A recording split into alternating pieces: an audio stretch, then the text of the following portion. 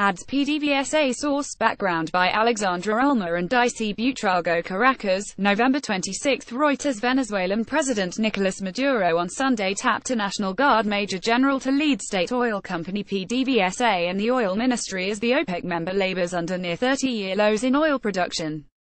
Major General Manuel Quevedo takes over from two industry veterans to become one of the most powerful players in the country, which is home to the world's largest crude reserves.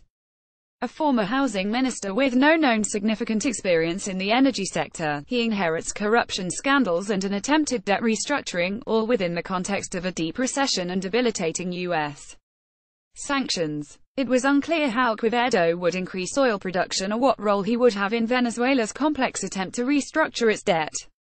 The time for a new oil revolution has come, leftist Maduro said in his televised Sunday address, urging Quevedo to purge PDVSA of corruption.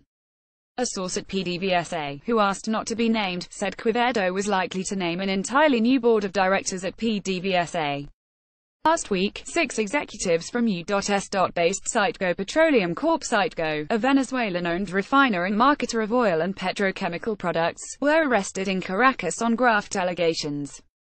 Around 50 managers at state oil company PDVSA have been arrested since August.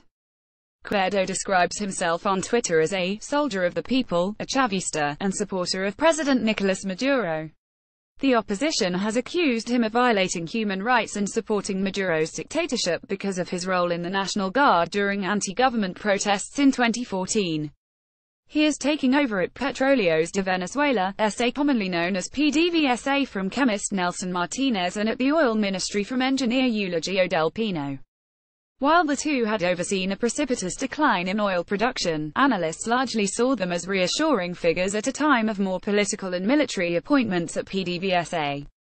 Venezuela's oil industry has been hurt by underinvestment, chronic theft, a loss of people with industry experience and training, and shortages of spare parts. The latest corruption scandals ended up weakening the last technocrats left in PDVSA, said Francisco Minaldi, a fellow in Latin American energy policy at the Baker Institute in Houston. The military has achieved what it desired. The forecast is somber, Minaldi opined. Reporting by Alexandra Ulmer and Dice Buitrago. Standards to Thomson Reuters. Trust principles.